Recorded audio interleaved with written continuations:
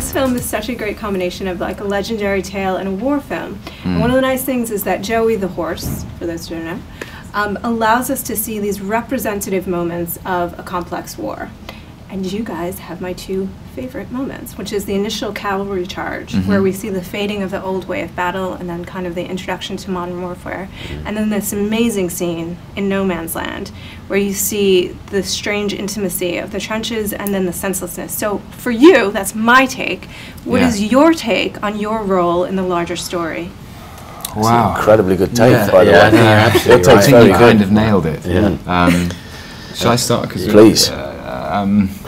I suppose it was my privilege, in a way, to step into the shoes of the man who represents both the decency and the innocence of the kind of soldier who began the fight of the First World War in 1914.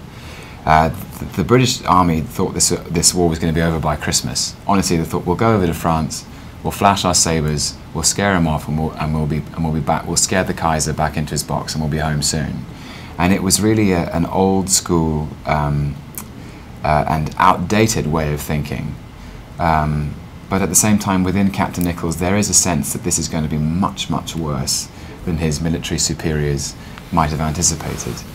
And I suppose the duality of that, the duality of the collective confidence of the army at that time, but also his private fear, was a very, very beautiful thing to be able to play, alongside the kindness, his personal kindness to Albert in promising to take care of the horse. And how about you?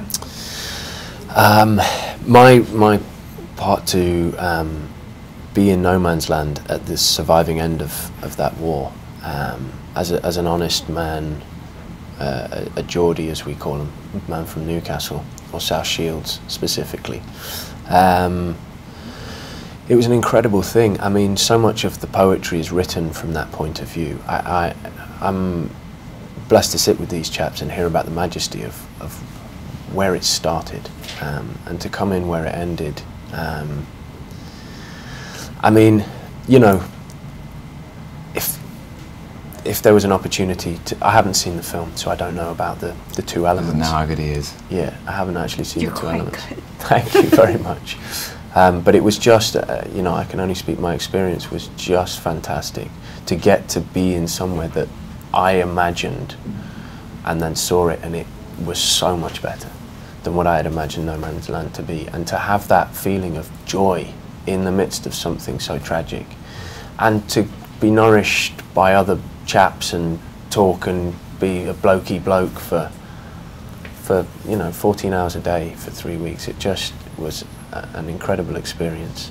But you really summed it up beautifully. It was yeah, you used the word legend, and I think it has that classical, mythical quality. It's an odyssey, really. I mean, Joey is on an odyssey trying to get home, and you know, a lot of it, for me, it's kind of Steven Spielberg's Western more than it is a war movie. It's not, you know, it's not Saving Private Ryan. It hasn't got that level of realism. It's more romanticized, and it has those themes of trying to return home, you know, that a lot of the Westerns have. And well, that's the Odyssey. Yeah, exactly. The Odyssey's all about coming trying home. to get home. And it has that, you know, again, those Spielberg themes of seeing the war from an outsider's point of view, you know, dispassionate, the horse's point of view in this case, you know. Well, I mean, you mentioned Spielberg, and he's one of the most reputed directors of family films and war films today. So how do you feel like this fits into his larger canon in that sense? I think it's very much of a piece with the films he makes, where you're with a child or you're with an alien and you're looking at the adult point of view and able to see its absurdity and its insanities because you're looking from that perspective. But I also feel it's I mean, I do think it's his Western rather than a woman. Yeah. Yeah.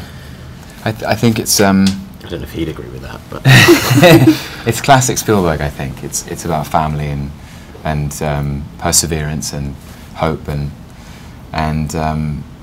kindness, really, the primacy of kindness.